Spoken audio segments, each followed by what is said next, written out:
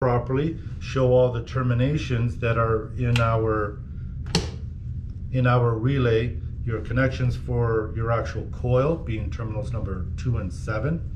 On the low voltage side, we use the armature using the common connection number 1 for the holding contact, and number 3 being the normally open contact.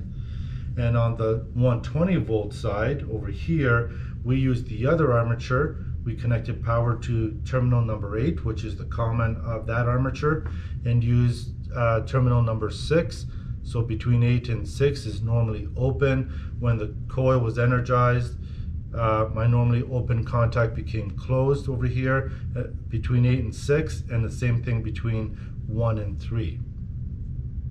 Okay, and when we had on our 120 volt circuit, when our normally open contact closed here, it parallel fed both my lamp and my alarm to sound them off.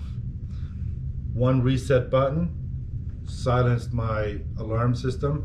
Any one of 3 normally open push buttons initiated the alarm. So we connected each one of our initiating devices in parallel with each other.